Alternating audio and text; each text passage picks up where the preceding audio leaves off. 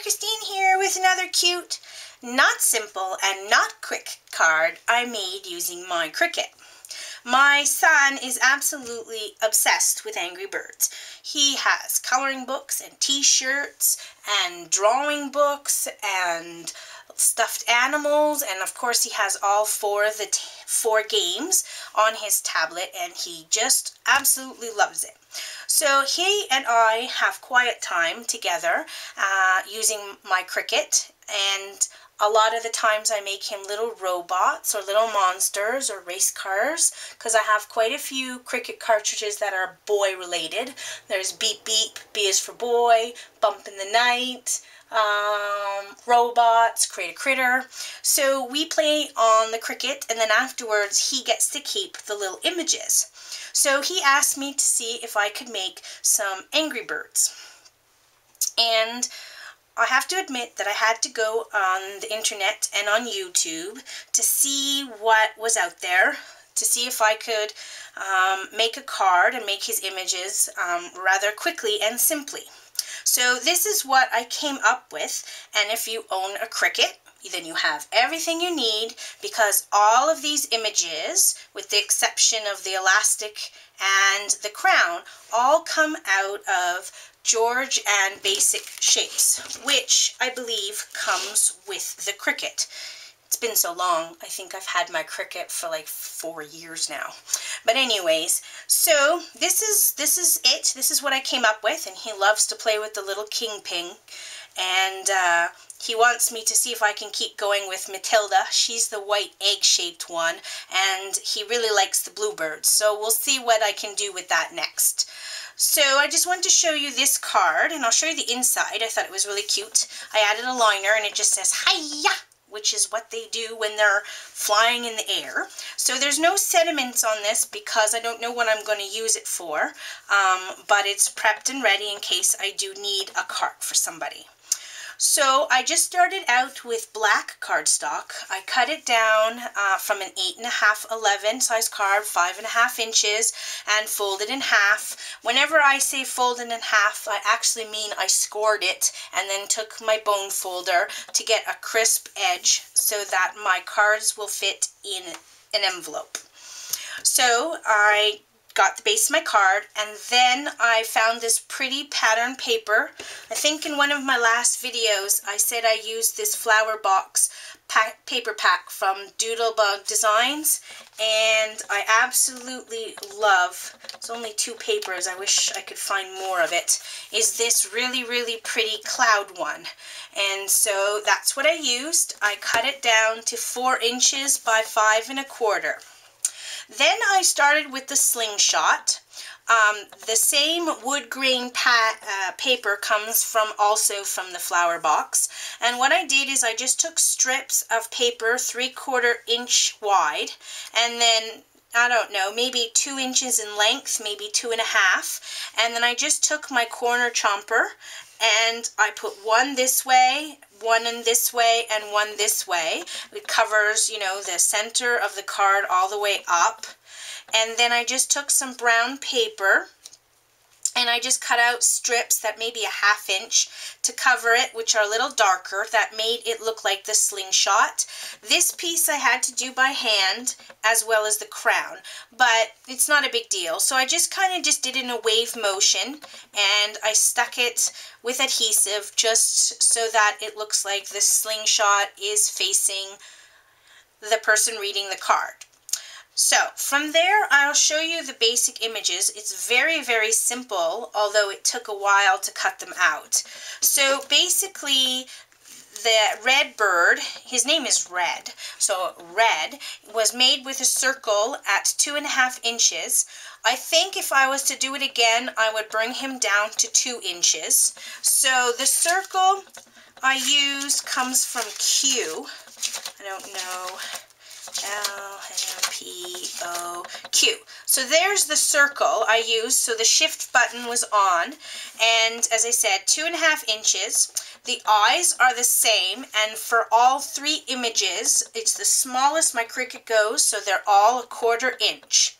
So the yellow bird, which his name is Chuck, and the piggy, this is the king piggy, The white is cut at a 1/2 inch, and this for red, he has cut at 1 inch. So I did all of the white together, and while I was at it, these are his teeth, and all I did is use the petal from the flowers. So in this particular case, I actually used the charm function and the shift function, and then maybe around 2 inches, and I just cut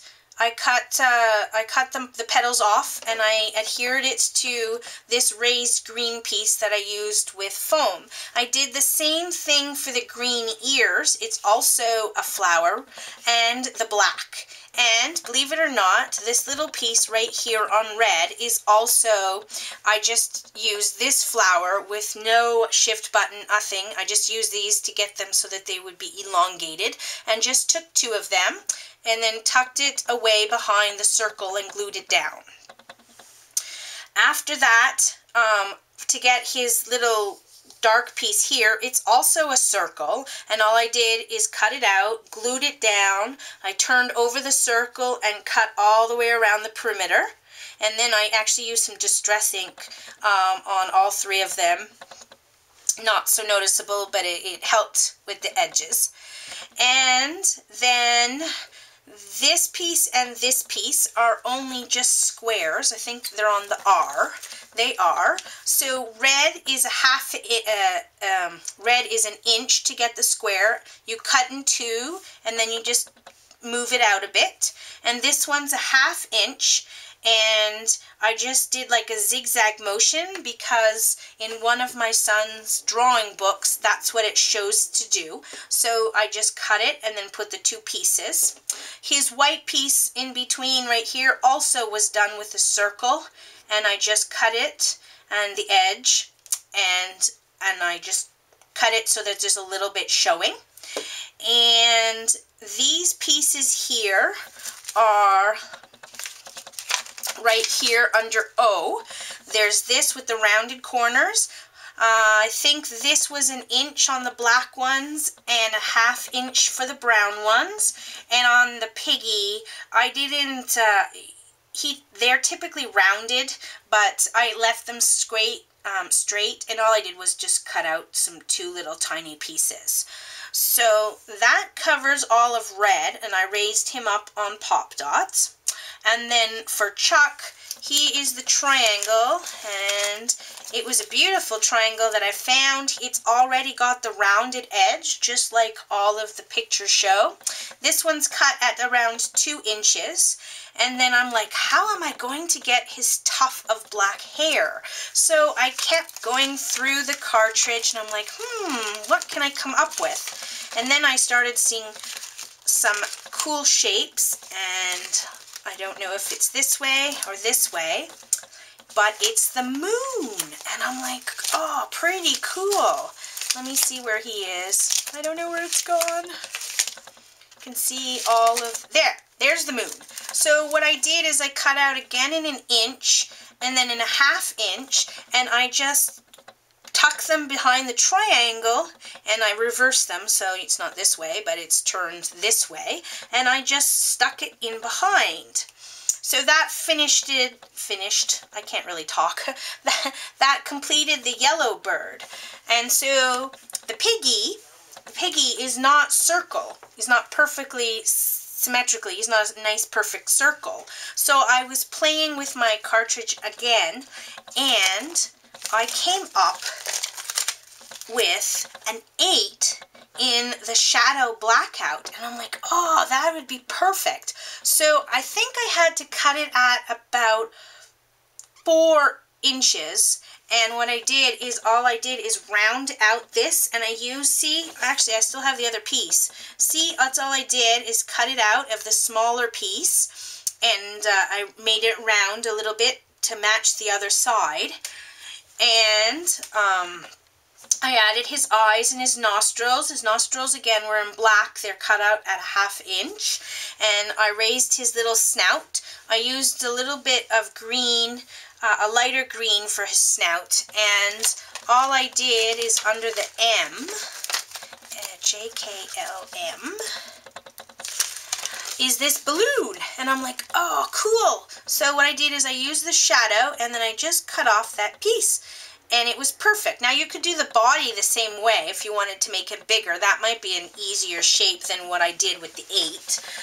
But all I did is cut off a little piece. It's maybe about 2 inches, 1.5 inches. I raised it on pop dots. And this is pretty much it. Then I had to figure out the crown. Now there is a star, but I didn't like how it turned out. So all I did was take the yellow that I used in Chuck and just kind of, you know, made my own little thin crown by looking at, see, my son has learned to draw Angry Birds, and I just kind of flipped through it, and when it shows you, you know, to make them, I came across, I don't know where he's gone, Piggy. I think he's at the front. And see how the crown kind of comes in a bit? And then I noticed they have teeth and stuff. So I just made the crown and then just added some jewels. And that's pretty much it. And I think it's well worth the effort to put it all together and make a cute card. And then I made some of these images for my son, and he's playing with his room with them. They'll be ruined by morning because they are paper. But anyways, I just wanted to show you what I was up to. So, thanks for watching.